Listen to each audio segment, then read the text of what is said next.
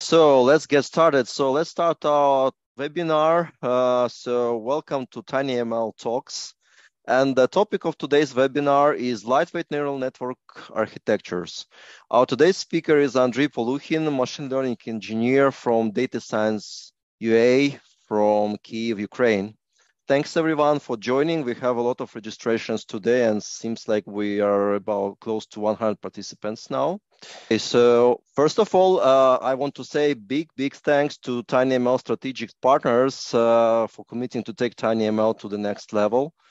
And thanks a lot to the companies AIZip, Analog Devices, AON Devices, Arduino, ARM, ZipLight, Edge Impulse, PhotoHub, Greenwaves Technologies, Groovity Incorporated, IBM, ImageMob, Itemers, Clicatech, Microsoft, Note AI, NXP, OctoML, Prophecy, Kixo, Qualcomm, Rixen, Renesas, SAP, Schneider Electric, SensiML, Silicon Labs, Sony Semiconductor Solutions Corporation, ST, StreamAnalyze, Synoptics, Sentient, and TDK. So thanks a lot for all partners. This list is getting bigger and bigger, and thanks a lot to all our partners. So everybody can join our growing tinyML community on Meetup or LinkedIn. You can see that there are thousands of the team members. Especially in the Meetup group, not as many people in LinkedIn. So please join our groups. Just scan the barcodes and join the Meetup and LinkedIn groups. We have our YouTube channel, and this video will be uploaded to the YouTube channel as well within a couple of days, I believe.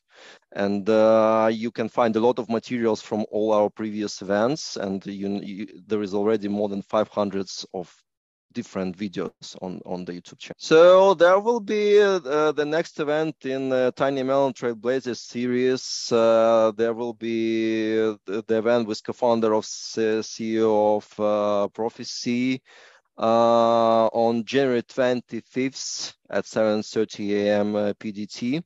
And you can register now. So this event is with Luca Vera. I hope I pronounced everything correctly. If not, pardon me, please. Also, we'll have a big event, the tinyML Summit, which will be held in Hyatt Regency San Francisco Airport on March 27th, 29th. So there will be a summit, an exhibition, and research symposium. So everything here. So it's really a premier annual gathering of senior level technical experts. And the call for papers is open. You can apply for the sponsorships, and you can also contact everyone with the emails from this slide. On June 26, 28, there will be tinyML EMEA Innovation Forum, which will be in Amsterdam. So the event will be held in person, and the call for presentations will be open soon. There are also sponsorships available. So this event is a little bit more far from the current time. So stay tuned and watch for the announcement in the tinyML groups. So I would like to introduce the org committee of tinyML group in Ukraine. So I'm Oleg Boguslavsky. I'm today's moderator. I'm co-owner and CTO of Data Science UA. We provide software development services with a specialization in the field of AI and machine learning. So we'll be happy to work with everyone who might be interested in these services.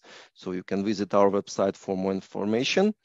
And our second member of the committee is Sergey Kashenko. He is interim CEO at Yellow. It's a very cool crypto solution. So together, this is the first webinar which we held this year, and we are happy that it has a lot of attention and a lot of participants. And now I'm happy to introduce to you Andrii Polukhin, our speaker. The main areas of Andrei's interests are the research of deep learning architectures and methods of training deep networks. He's interested in all the mathematical aspects and theorems behind it, and in the interaction of AI with the surrounding world. He has a lot of practical experience in putting the models on the edge. So I'm confident that today's presentation will be very interesting, and it has a huge amount of slides. Hope we'll be on time, but we'll see. So I'm passing the word to Andrii, and once again, thanks everyone for joining tinyML webinars and stay with our community. Andrii, your turn now. Yeah, hi all. Thank you, Oleg, for presentation. I will continue. Let me speak a little bit about myself. So I'm ML engineer in data science UI and Samba TV. I'm also doing mentorship in Projector Institute in Ukraine and also in 1011. Also, I'm getting a master's degree in mathematics, and I'm writing about the AI in my Telegram blog. Also, I have my personal website where I also post some useful articles about the latest machine learning researches and technologies. So I'm very passionate about the artificial intelligence, and today I would like to speak about the lightweight neural network architectures. Before we continue, I would like to say that today there are a common practice to stack more layers and get more data, and then you get the better model. But our resources is limited. So, for example, if you would like to put the artificial intelligence in a mobile system or edge device, maybe TV, so we need to reduce the size of the model. We need to optimize it. And so this is how to do it. The structure of this talk is the following. There are 9 points. We will describe the problem overall. Then we will describe the optimization pipeline steps. And also I conducted a huge research about the modern mobile architectures. I created the taxonomy of these architectures. There are mobile net, model scaling formula, neural architecture search, group convolution family, and also Squeeze-and-Excitation family. And more, there is also a VIT family. So let's start. The first one is, 1 minute, I can see the title of the screen. Oh, okay. The first one is a problem statement. So the larger model produces better results, but runs slower. And also smaller model produces worse results, but runs faster.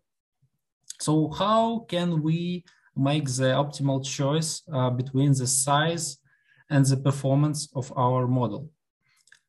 Here's 3 main steps to optimize your machine learning model. The first one, and it is a lecture objective, the main topic of this webinar is a model selection. It is the step in your development when you need to select your model. You can select mobile net, which is very popular architecture. You can select FBNet, or maybe you will go to VIT architectures that is more efficient nowadays, and so on. There are thousands of different architectures. The second step is a model optimization. You could change the model architecture, like you can do pruning, you can do low rank factorization, distillation, singular value decomposition, weight clustering, so on, so on. It is about changing the model architecture. You could not change the model architecture, but anyway optimize it with quantization, for example. You could also combine the methods above and get the best results. And the last step is a non-model optimization.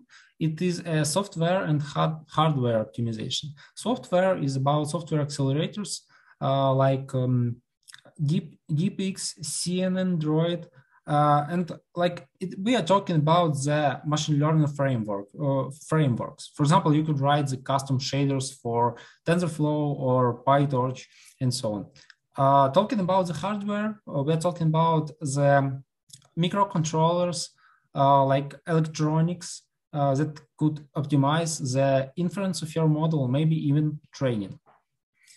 Commonly, it's maybe most about the CPU devices, but about GPU also, low power.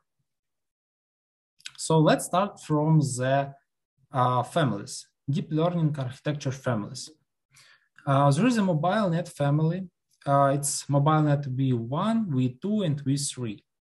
Then we will go to the model scaling formula families. It's about EfficientNet and tinyNet. Not everyone heard about tinyNet, but tinyNet is a special formula for EfficientNet for mobile devices. Neural architecture search is the next family. It's about the brute forcing or more intelligent search of the optimal architecture of the models. Then we will overuse the group convolution family. We will be talking about ShuffleNet, ShuffleNet V2, CondensedNet, MixedNet, GhostNet, and the other ones. The next family is Squeeze-and-Excitation. We'll be talking about SqueezeNet, SqueezeNext, and Squeeze-and-Excitation network, the basic one. And the last one, we will shortly overuse the VIT, mobile architectures. We will be talking about mobile VIT, the Apple publication and architecture, and HVIT's architecture. So let's start from the MobileNet family. There are three versions of the MobileNet. MobileNet architecture was developed by the Google. The first version was developed in 2017. So what is special about this architecture?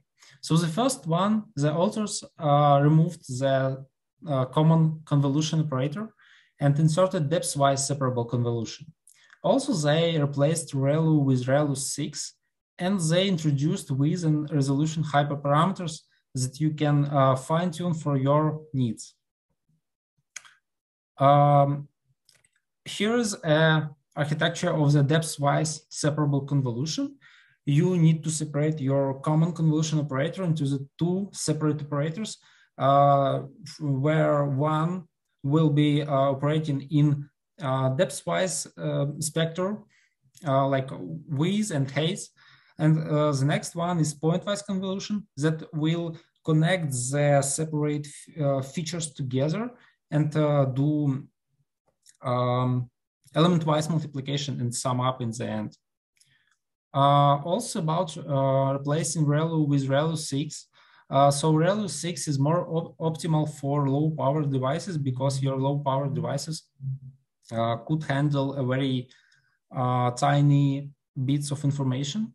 So for ReLU 6, you only need a few bits of information because ReLU 6 could contain the values from only 0 to 6, no more, no less.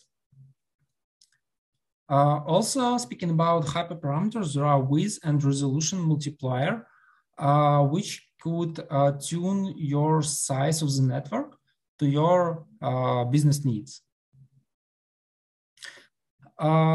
The next architecture is MobileNet V2. It's 30% faster and 1% accurate than the first version of MobileNet. It's also the model from the Google. So authors replaced the nonlinear bottleneck with linear bottleneck. They invented inverted residual blocks and provided expansion projection way. Here's a residual connection and inverted residual connection. So the common residual connection is simply addition of the input information input features to the output features. So you could save the valuable information from the beginning and pass it to the end of your network. Inverted residual convolution is a little bit more trickier. Like the thing is that they removed the non-linearity. They provide the only linear operation here. And like some changes in passing the features through these layers. And here's a conception of expansion projection. The expansion projection works like zip and unzip. So the expansion layer acts as a decompressor like unzip that first restores the data to its full form. So mapping into the high dimensional space, then the depth-wise layer performs whatever, like filtering with convolutions, and like it's filtering the more important features, and then projection layer compress the data back to the small representation of your information. The next version is MobileNet v3. It was invented in 2019. It was 2 times faster than the previous version. It was 30% smaller, but maybe a little bit accurate, less accurate than the previous one. So the authors replaced ReLU 6 with HardSwish that is more optimal for mobile architectures. They introduced Squeeze-and-Excitation model. They used MNAS-net and NetAdapt algorithms to find the optimal number of layers and features, and they redesigned the expensive layers. Speaking about the hswish function, so it's simply the multiplying of x with ReLU 6 from x plus 3 divided by 6. It's more curative function than it was before. Like here's a comparison of swish and hswish and sigmoid and hsigmoid. Squeeze-and-Excitation block was invented in Squeeze-and-Excitation network that we will be talking later about. But the main concept is the following one. So firstly, for any given transformation f, you need to map your input x to the feature maps, and then you do convolution that will transform your data into the 1 times times number of channels, while your main feature information will pass through the network, and in the end they will do multiplying one element from the 1 by 1 bytes by the entire feature layer of the produced features. So it's simply feature recalibration model. And here's some changes in architecture of the building block. For comparison, here's V2 and V3. They inserted Squeeze-and-Excitation model and also replaced activation functions with H function, like sigmoid with H sigmoid. So to sum up, the first version of MobileNet was 10 times faster and smaller than VGG16. The second version was a little bit faster and smaller than the previous one, and even a little bit more accurate. And the third version was 2 times faster than the second one, 30 times smaller, but a little bit less accurate. I personally used MobileNets a lot in my business needs, in my work, because there are a lot of implementations in different frameworks of MobileNet. There are a lot of optimized, pruned, quantized, distilled architectures of MobileNet, so we can easily use it in our production systems for image classification, for object detection, and the other tasks. So it's the easiest, the basics one architecture. The next interesting approach is model scaling formula family. So background, what is width, depth, and resolution? Here you can see the pipeline of the neural network. And there are some comparison of width, depth, and resolution. So as you can see, the depth is number of layers in your network. The resolution is input resolution of the, for example, image and the size of your features inside the network. And the width is number of features per layer. Like, for example, you have a convolution operator with 16 kernels or maybe 64. So it's width difference between them. And how can we find the optimal number of width, heights, and width, depth, and resolution? So to help us with it, there are three architectures: EfficientNet v1, EfficientNet v2, and tinyNet. EfficientNet v1 architecture was 6 times faster than ResNet and gpipe by Google. They invented the special model scaling formula, so they didn't guess hyperparameters. They use alpha times beta in square times gamma in square approximately equals 2. So using this equation, you could calculate your parameters. The second version of EfficientNet was EfficientNet v2, and it was 2 times faster than the first version. What was the changes? Firstly, they used progressive training instead of static training parameters. What it means? For example, when you train your image classifier, you could start from training it on 64 per 64 images. Then you will increase the resolution of the input image. You will use 128 by 128.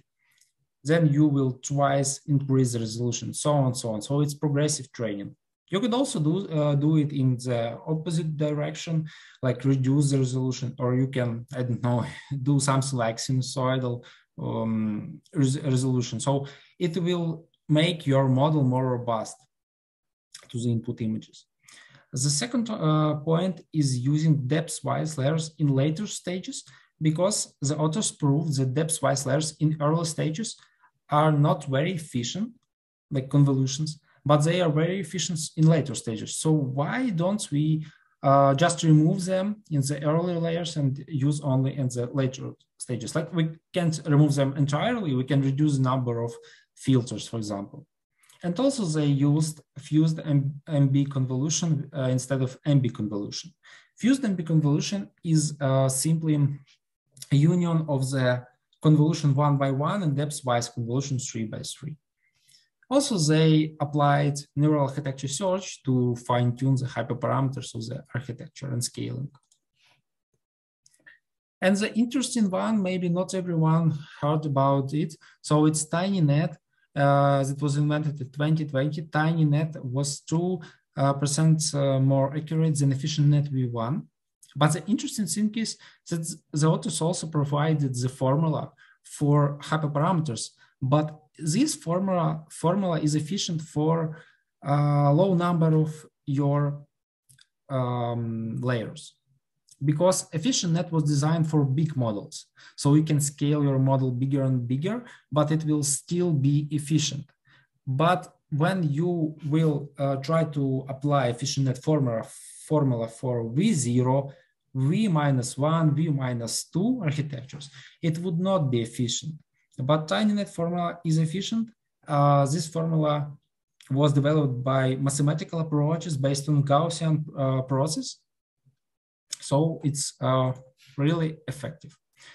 To sum up model scaling family, EfficientNet v1 was 6 times faster than ResNet. Awesome. The second version was 2 times faster than the first one version. And the tinyNet was designed specifically for mobile architectures. Until we continue, maybe it's time to make some questions. What do you think, Oleg? Yeah, so if there are, I mean, I don't see any questions in the Q&A so far, so I assume that all good, but just a reminder to everyone, so if you have questions, you can post them immediately to the Q&A, and then once we'll accumulate a certain amount of questions, we'll stop and answer the questions and then resume the presentation. So, Andrii, I assume that you can, given that there are no questions as of now. There was one question, which I addressed myself, but other than that, you can just continue. Oh, there is one question. So the question is, do you think this can be run on platforms like STM32 or Raspberry Pi? Yeah, if we are talking about mobile net architectures, they are very popular, and there are implementation for ARM devices, for Raspberry Pi. I personally saw the distilled versions of the Raspberry Pi that can run like in 10 FPS on Raspberry Pi. Of course, with small resolution in input, but anyway, it can run. It can be run. It's about mobile net. About EfficientNet, it's also very popular architecture, but tinyNet, for example, more specific one. So maybe to develop the tinyNet to edge device, it would require more time to develop this architecture and train and fine tune. Okay, and there is one more question. Can federated learning be applied to these frameworks? Oh, I don't know. I don't know the answer. Sorry, really can't answer. Yeah, I think that we can just try to answer offline. There is also one question: can it be run on Arduino? Oh, maybe, yeah, for Arduino, it's more specific platform than Raspberry Pi. So maybe it would be even more harder to find, for example, EfficientNet. I'm not sure that there are open sourced versions of MobileNet for Arduino, but I think for MobileNet, there are implementations, but not for EfficientNet. Okay, so the next question is, have you tried any of these models on audio moth? I'm not sure what is that. Audio moth. Sorry, can you please specify more details? What is it? Thank you for yeah, maybe you can just rephrase the question. So next question is, can these models be quantized for optimization? Yeah, sure. I saw the blog post in internet where the guy took a mobile net architecture and like did really a lot of quantization, like int 8 or something like this. So it was a lot of FPS with this architecture. I didn't saw quantization with EfficientNet, but I'm pretty sure that there are some ready-to-use EfficientNet architectures. Okay, thank you, Andrii. Next question is, we are talking about tiny model to be used in the training phase or in the inference phase? We are talking specifically for inference. It's not about the training. For the training on edge devices, there are more specific techniques to do it. We're talking, this lecture is only about the inference of the tiny models on the edge devices. So it's about architectures that are running fast and efficient. Okay. I think the next question is simple. I'll answer it offline. Are these architectures free to use and or be modified for commercial purposes, or there are any licensing limitations? I'm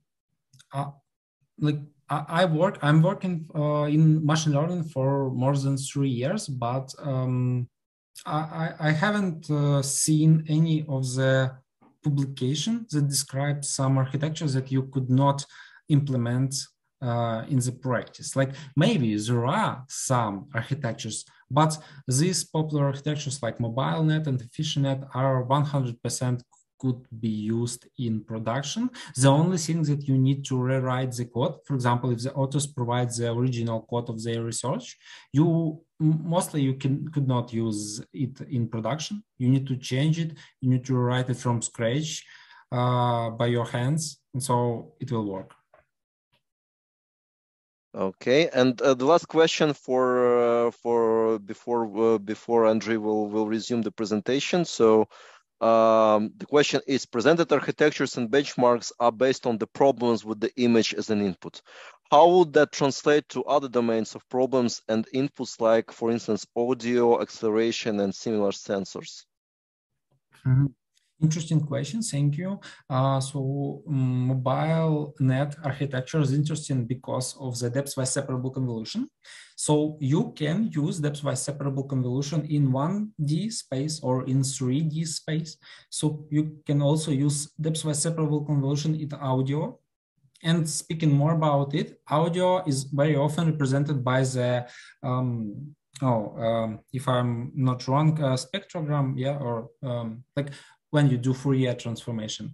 So it's basically the image, and with this image you can use it as a 2D data and use these architectures. About EfficientNet, yeah, maybe formula of EfficientNet is more specific for images. And I don't think that it could be applicable for audio or something other. Okay, and also I see that the question regarding federated learning, Evgeny wrote that he would like to answer this question. Evgeny, maybe you can answer that. Yes, I think federated learning typically requires quite a bit of more memory. So because you need to aggregate deltas from different devices on one, so it's more like a training type of problem, not an inference type of problem. So that's today. I think it's hard to do federated learning on microcontroller type of devices. You need to have bigger devices for training.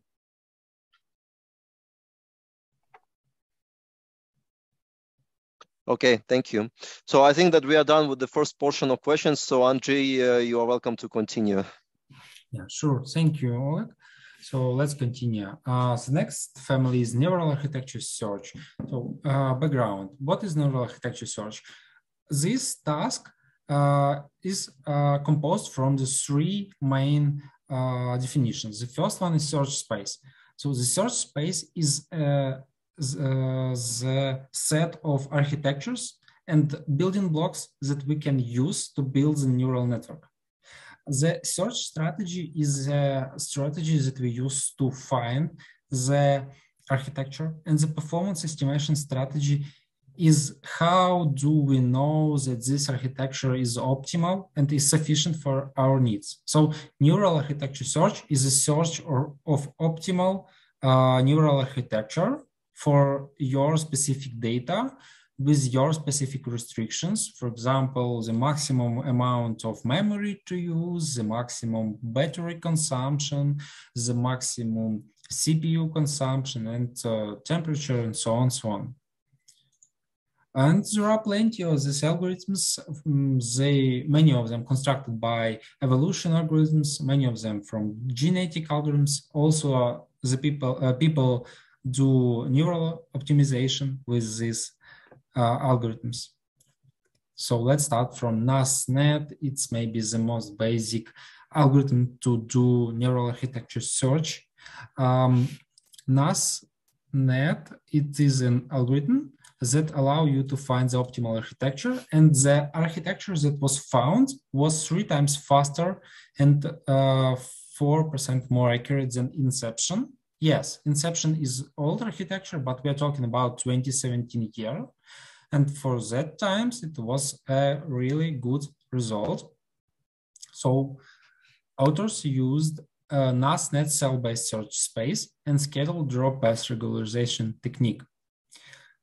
NASNet search space is constructed by 2 basic cells, normal cell and reduction cell. The only 2 cells that are composed in a predefined way, and the objective of the algorithm is to find the structure of these 2 cells. So we will find the optimal architecture. The scheduled draw path regularization technique means that as long as you do search, the more probability of the dropping of some evolution path of your blocks. So the longer your pipeline of the evolution of your network, the most probability that it will be dropped. So the model will optimize the architecture.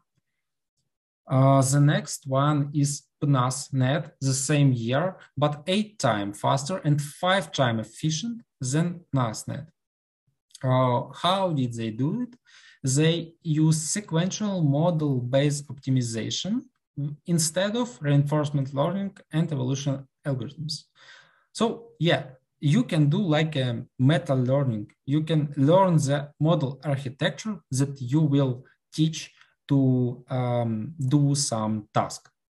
It's a more newest and modern approach to find the architecture, because evolution algorithms was invented really a long time ago, and reinforcement learning also.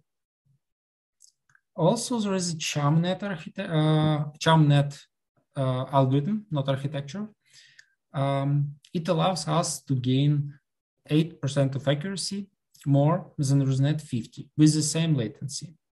So Chameleon is basically adaptive genetic algorithm where the gen is a vector of hyperparameters, the number of filters in your convolution operators and locations of your bottlenecks.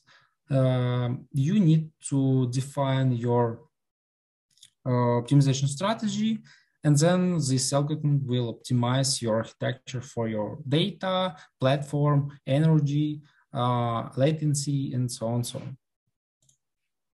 on. The next one is BlazeNet, a very popular algorithm to do neural architecture search. In nowadays, it produced 2 times faster architecture than MobileNet v2 and NASNet. The main point of this publication was to minimize latency directly instead of minimize flops to reduce latency, because measuring latency directly is really expensive, because you need to, as you can see in this image, you need to train your model, you need to evaluate it on the mobile device, measure the latency, measure the latency, do backpropagation optimization, and optimize your architecture. It's really very expensive comparing with measuring the flops. Like you need to only measure the number of operations that you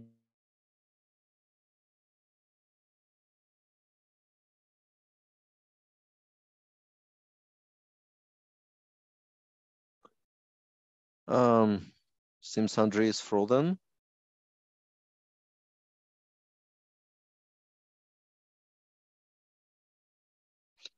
Can somebody write in the chat? Did you also lose Andrii?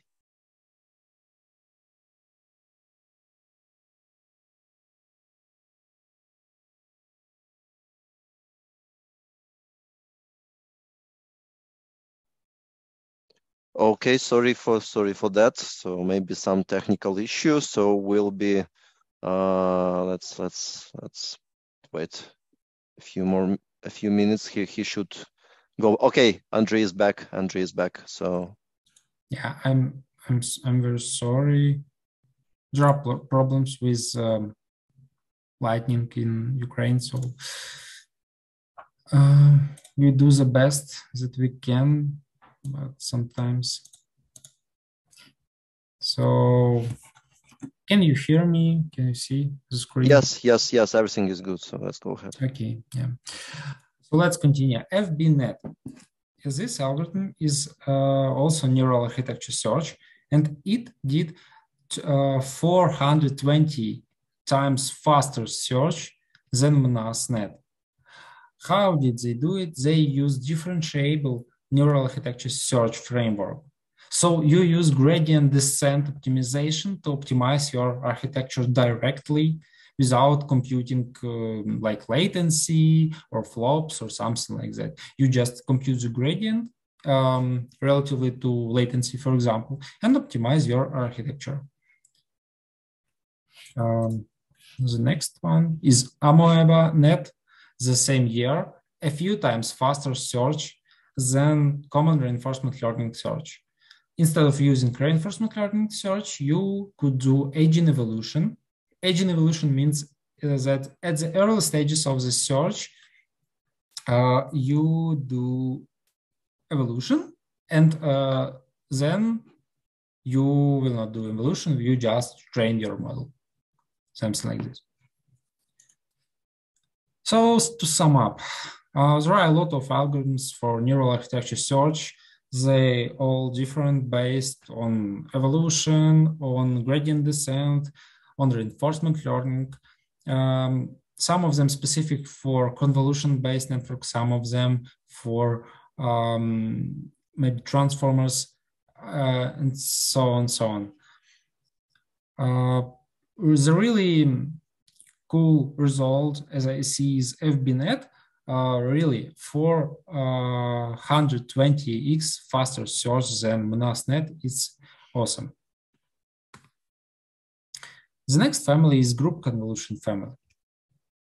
What is group convolution? So the basic convolution operation is using a few kernels to compute the pairwise multiplication of the elements, and then you sum it up into the output features. But what if we will not sum up all of the elements in a feature? Like you will split your elements into the groups, and your convolution will perform summing only in this group. It requires less operations, but as you can see, it could be less efficient because you reduce the capacity of your network to learn the connections between the elements, so your accuracy could drop.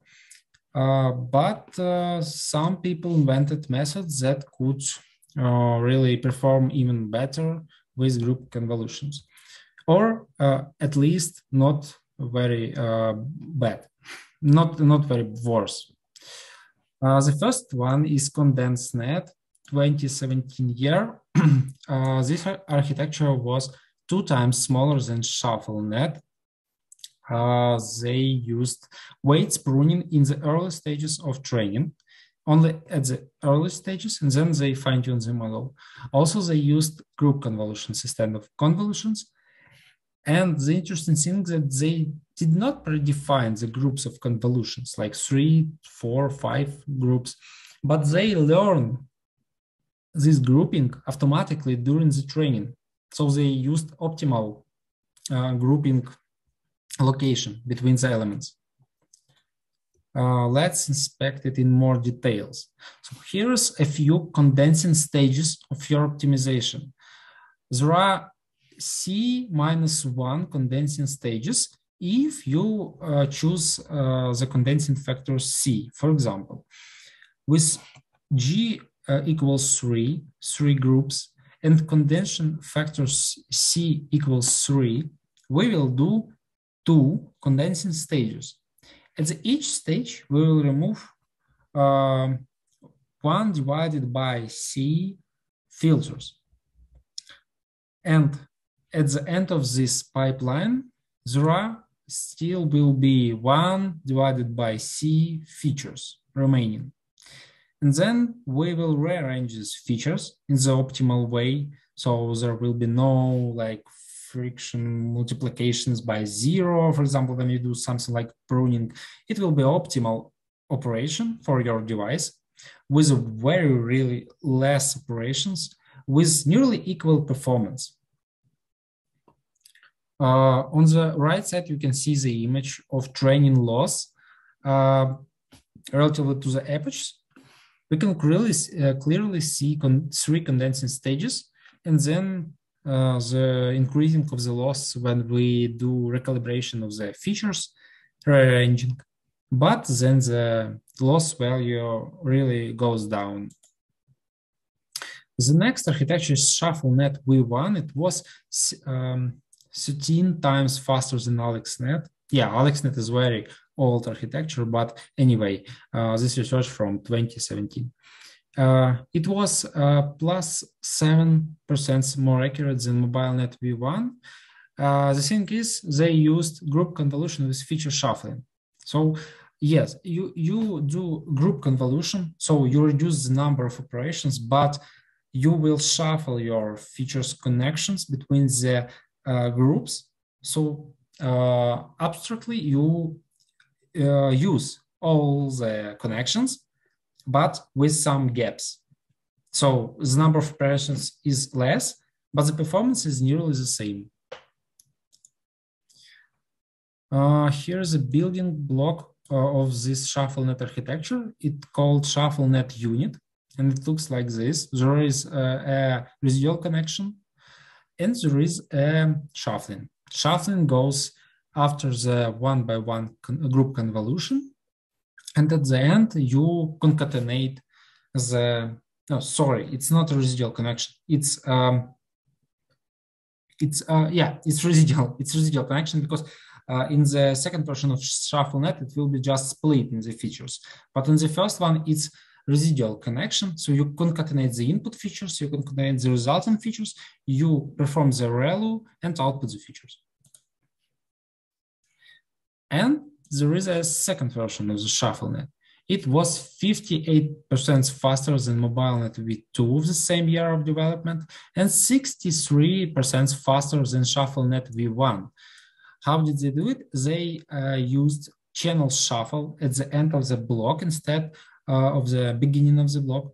They used ReLU before the concatenation of these features, and they split features in two groups before the convolution, the identity features and features that you will process with your operations. Also, the interesting architecture is a MixNet.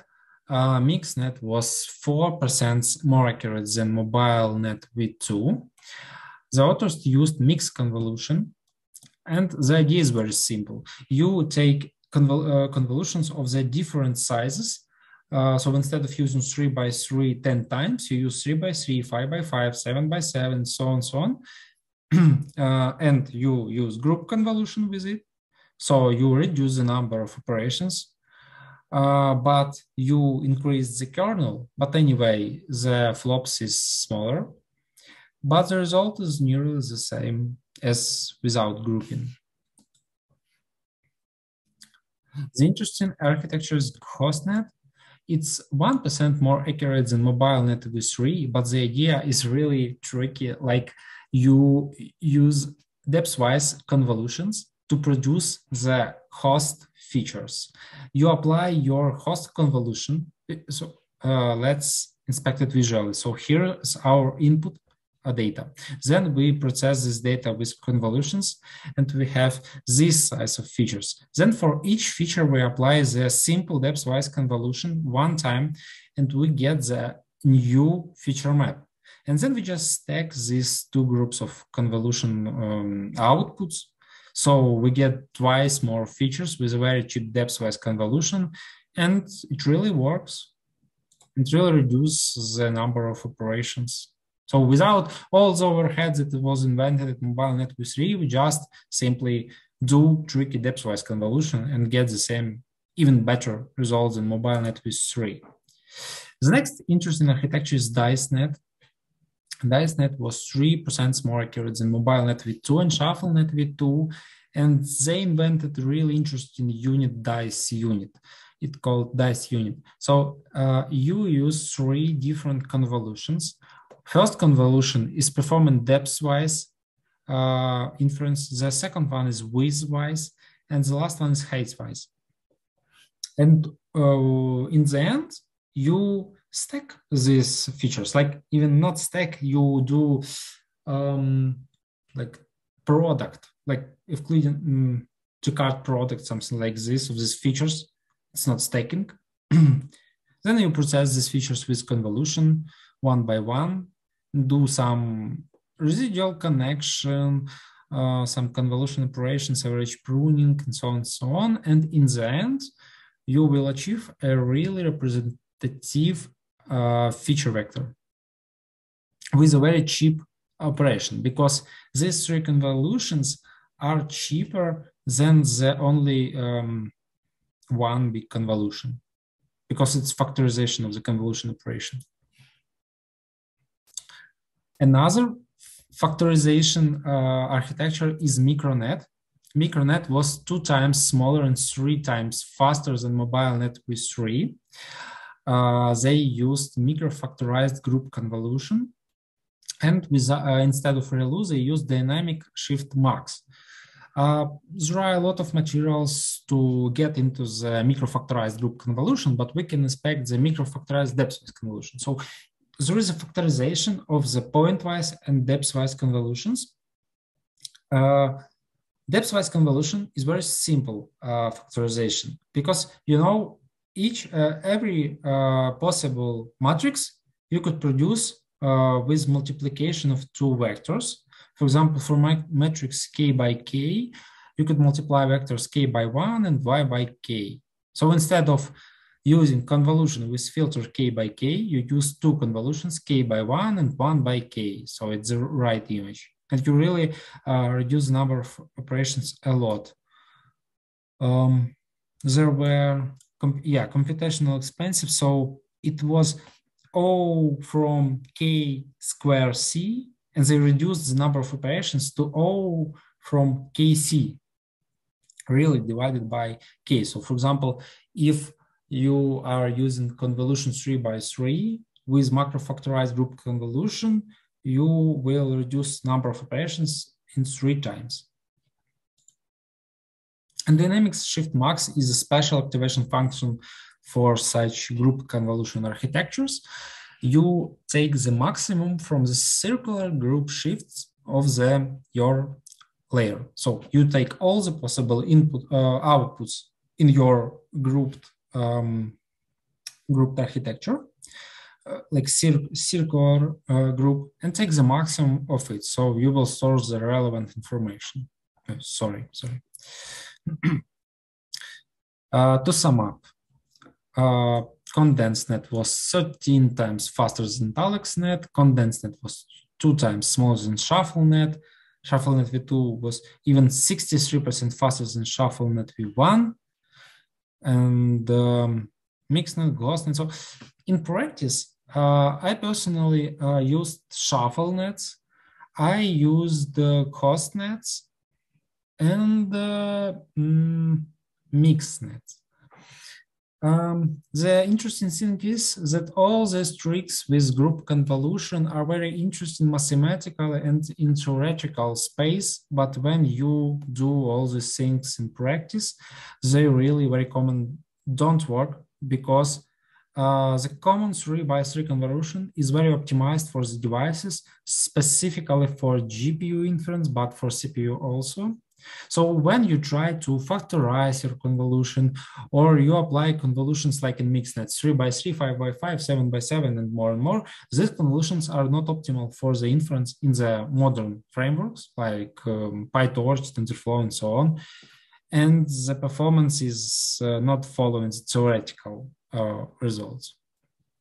But this architecture is really efficient, they're really small, so you can start from them, and then if you really need them be efficient in your device, you can rewrite the shaders, write custom CUDA kernels for those architectures, and I believe they will be very, very efficient. Okay, I can continue, or we can... Yeah. I think, Andrii, it's better to continue to cover 2 more families of neural networks, and then we'll finalize with the Q&A session. Okay.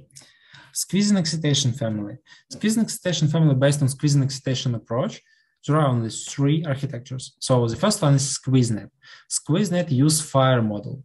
This architecture is 50 times smaller than AlexNet. FIRE model is maybe early invention of the depth-wise separable convolution. It's not depth-wise separable convolution, but I think depth-wise separable convolution was inspired by Squeeze-net because it also consists squeeze and expand 1 by 1 filters and 3 by 3 convolution filters, but it's not depth-wise separable convolution. The next architecture is Squeeze-Next, the improved version of the Squeeze-net. It was a year when the mobile net v1 and v2 was publicated. So the authors knew about the mobile net, depth-wise separable convolutions. So they used it. And also they add residual connections. So the difference between the mobile net and Squeeze-Next is maybe only in the architecture, but building blocks are the same. And the results are nearly the same with mobile net v1, but a little bit more faster, and a lot more faster than the first version. Squeeze-and-Excitation network, the basic network that invented the Squeeze-and-Excitation block that we were talking before when we talked about mobile net architectures. To sum up, I use Squeeze-and-Excitation block in my architectures. This idea is simple and really efficient. It will save you a lot of operations. And that's all, because depth-wise separable convolution was invented before the Squeeze-Next. So, yeah. The last family that I would like to talk about is mobile transformers. We'll talk about mobile VAT by Apple and HVATs. So mobile VAT. Mobile VAT was invented in the last year, in 2022. It was 3% more accurate than mobile net with 3 and 6% more accurate than DIT, transformer architecture. They used mobile VAT block instead of combination of convolutions and attentions. Here is a picture how does mobile VAT block works. So in the bottom line, you can see all the pipeline. So the input image followed by the convolution operation. Then here is a mobile net v2 block, simple mobile net v2 block with depth with separable convolutions, residual connection, inverted residual connections, and so on. So they just decreased the resolution. And in some point, when the resolution is 32 by 32, they applied mobile VAT block. And then they applied it even 2 times more. Mobile VAT block is simply convolution plus VAT. You just unfold your features into the linear layers. You do L times of transformer, then you fold your data, you do convolution, you do residual connection, you do convolution and by N, and you output the features. And then again, mobile net v2 block, mobile VAT, mobile net v2. In the end, there is a convolution 1 by 1, global pooling, and linear layer. So that's simply the architecture. I don't think it's very, I tested it in my work, and it's not very fast because the idea is cool, but optimization of the transformers in edge devices is really a problem nowadays, I think, because this is a new technique. There are a lot of implementations, but it's not so optimal as, for example, convolutions. And HVITs, the same year, 2022, is 12% more accurate than mobile VAT. The main result of this publication is local global information exchange bottleneck. It includes aggregation information from the neighbor tokens with depth-wise convolution, sparse delegate tokens for long-range information exchange, and transposed convolutions to update information since tokens. Here's a global diagram of this architecture. The input features goes through the patch embeddings and then local. There is 4 stages: first, second, third, and fourth one. All of them are the same. They are just reducing the resolution of your features. And here is their architecture. There is local aggregation, sparse attention, and local propagation modules. How does they work? The local aggregation module looks at the nearest tokens of the image when you unfold your image, and it tries to learn the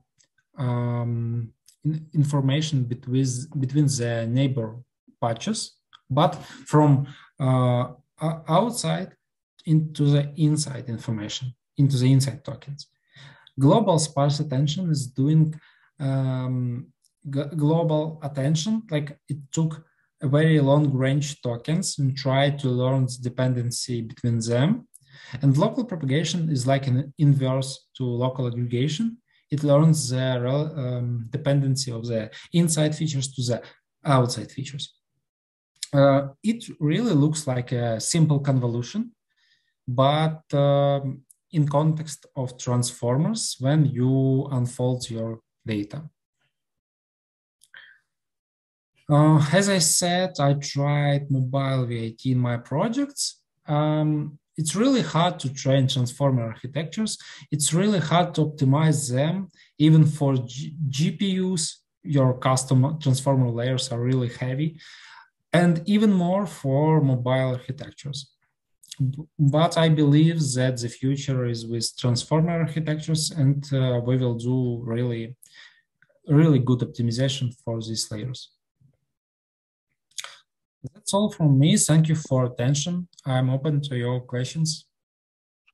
Yeah, thanks a lot, Andrii. And let's go through the questions. I'm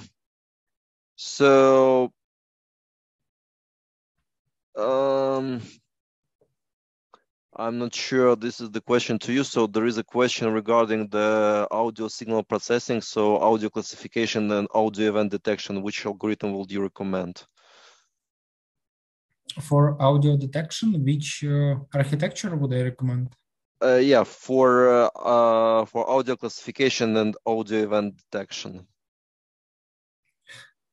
Like, I think maybe this person means about efficient architecture for audio recognition. So I really recommend to use some of these architectures that I was talking about. Yes, these architectures for 2D information, for images.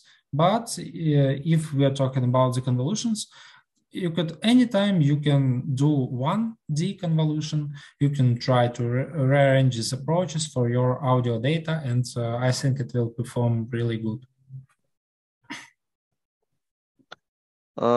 Okay. Next question is let's start from the beginning. So do you have a look at MorphNet in order to only get a network size which is really necessary and not larger? MorphNet? Mm-hmm. No, I didn't heard about MorphNet. It's really interesting. What is the year of the publication of this architecture? I will read about it. I don't know about it. Okay, there is also the request a little bit more details about CharmNet. Maybe you can back to the slide and maybe provide a little bit more details. CharmNet. CharmNet.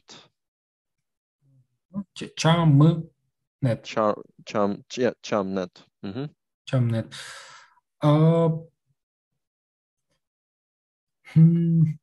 It's a basic neural architecture search algorithms that use adaptive genetic algorithms, where your gene that will mutate and you will find the optimal gene. So your goal of optimization is your hyperparameters of your features. So the main idea is that it uses genetic algorithm for vector of your hyperparameters. And your evolution strategy optimize accuracy, latency energy, and the other goals that you will possess. Okay, thanks, Andrii. We'll try to be as fast as possible because we are already out of time. Many people had to join to other meetings. So next question is, NAS can be applied to any ML algorithm or only, let's say, to convolutional neural networks? NAS. Yeah. Yes. Yeah, sure. NASNet is just an approach to do neural architecture search. So you need to define two cells, normal and reduction. Of course, there is some difference between them. You could read as more details in the original paper. So you need to define these two cells. You will locate them in specific order in your architecture, and your algorithm, NASNet, will optimize this architecture for your purposes, for audio data, for video data, for text maybe, so on and so on. Yeah, thanks, Andrii. So next question is essentially the question is whether there is some kind of good paper which compares all these architectures in terms of accuracy, speed, weight. So I mean, to like kind of the paper similar to your presentation, but even more in depth. So maybe you heard about some paper like that. Yeah, I really, I looked at those papers, I read them, partially I get information from them because there are maybe a few surveys of the mobile device architectures, but they all look at different aspects. Like, for example, some papers look at the speed, some at the performance. Of course, I can share these papers with you if Oleg will provide some communication channel for us. Yeah, I think that the main communication channel will be tinyML forum, so where the presentation will be shared as well. So I think that that's where it will be possible to make further discussion. I will share. Yeah, I will share. Okay. So the next question is, when you said these architectures, could you give us some use cases like which are used for object detection, segmentation, or post-estimation of 3D SLAM respectively? What work are you focusing on? Do you use GANs or diffusion models or VA? Computer vision is converging with NLP. What are your thoughts about text to video and generative models? So a lot of questions from one person. Maybe you can address some from that. Mm-hmm. Okay, so model optimization, model selection, this architecture development, really efficient for simple tasks like image classification, even for object detection. But for such tasks as generative art, for example, like generational models, these tasks are very sensitive to your architecture. So when you will try to optimize your GAN, for example, it's really times harder than simple image classifier, because in generative models, when you remove at least one filter, the results would be really very different because all the stages depends on the previous ones. So I think the half of these techniques will not work for some generation models, for example, because some models really require a lot of computations and you could not really simplify them.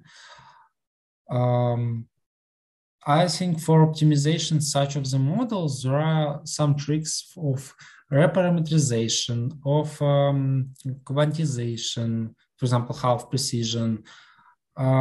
Maybe you could optimize your software or hardware, but for such a sensitive task, for example, generation, for example, style GAN 3, I don't know. You can replace some convolution operation with something like a group mixnet or micronet.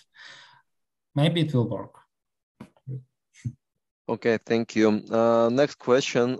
Some comments about fine-tuning on device in supervised settings. It's challenging to provide supervision for streaming data. So it's rather comment than a question. What are your thoughts on that? Oh, can you repeat, please? So that's a question from Renam Silva. So he said that it's challenging to provide supervision for streaming data. So how do you fine-tune on device in supervised settings? I mean, it's question more about training the model on each devices. And you could not speed up training with selection of optimal architecture. Like optimization of training on each devices, it's a question of software and hardware optimizations, not architecture, because your architecture is fixed. And when you train, you could only freeze some parameters to not waste your computations on them. So maybe you could optimize your training on device with freezing the most non-valuable parameters. For example, if you know that some part of your network did not produce really very valuable output and you can prune half of the parameters, maybe you should not include this part of the into the training parameters, and you will save some computation resources. Okay, thanks, Andrii. Next question: how non-modal optimization using FPGA can be useful and implemented for AI training on the edge? FPGA? Yeah. No, unfortunately, I don't know what is FPGA. Yeah, FPGA, it's how to say? I mean, I know what it is, but programmable gate. I don't remember what this abbreviation means, but it's a kind of programmable logic. So it's like somewhere in between ASICs and fixed function accelerator. So it's like programmable logic. So, but anyway, I assume you did not deal with that. So I don't. Yeah. So next question is: computer vision is converging with NLP.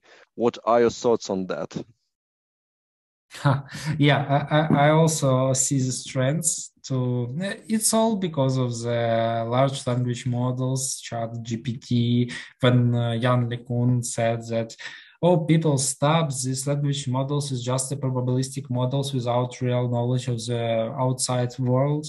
So I think it's a question of the time, like stability. I created the stable diffusion hyped for a few months, and now it's time for ChatGPT. Maybe after the Microsoft Square, half of the OpenAI, maybe the things will change. But I think that stable diffusion, for example, is more accessible for communities than something models like ChatGPT, for example, because large language models are very large. To inference a large NLP model, you need really a lot of resources, and that's why OpenAI provide only online interface. But for generative art, you could really run stable diffusion on your 3090 GPU, and I believe that we will see a lot of interesting use cases of the generative art, but I think it will be a few with large language models because it's less accessible for community. Okay, thank you. And probably the last question for today. So the question is: tinyML is using tinyML generator, uses TensorFlow model, if I'm not wrong. Can you please let me know how to use tinyML generator, another tool for PyTorch model? Again, if you did not deal with tinyML generator, probably you won't be able to respond, and I'm not sure that whether someone else can help with that. Yeah, unfortunately, I cannot help with it. Okay. Some suggestions about papers if I want to train text to video in terms of avatar talking to you. Mm-hmm. Take a look at the first order motion model and the second version of it. Also take a look at some researchers from Adobe and NVIDIA. They are developing talking heads with the text.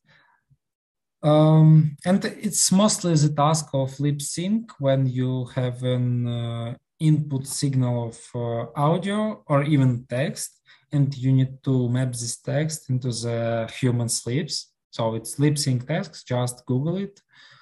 There are a lot of publications around it. And I saw a lot of open source solutions for such task.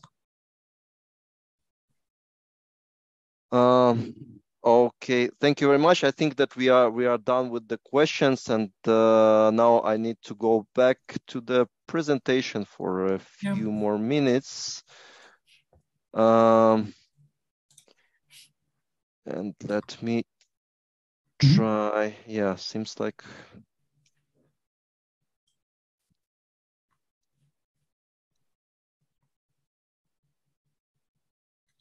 Okay. I need to go back to the end of the presentation. And first of all, thanks everyone. Thanks everyone for joining. Thanks a lot for asking all these questions. And of course, we really appreciate tinyML strategic partners. And big thanks for supporting the community. And I would like to mention about our executive strategic partners, Edge Impulse, Qualcomm,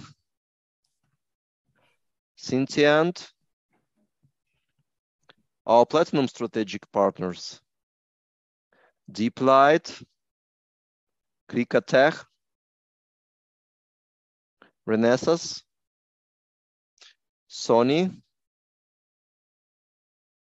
our gold strategic partners, Analog Devices, ARM, PhotoHub, Microsoft, NXP, SensiML, ST Microelectronics, Synoptics, and our silver strategic partners, Arduino, AIZip, AON Devices, Greenwave Technologies, Groovit Incorporated, IBM, Imagimob, Itemeres, Note AI, OctoML, Prophecy, Kixo, Rixen, SAP, Schneider Electric, Silicon Labs, StreamAnalyze, TDK. Thanks a lot to all our partners. And once again, big thanks to all participants. Big thanks to Andrii, to our speaker. And we hope to see you again during our upcoming events. So thank you very much and have a very great day or evening or good night. Thank you very much.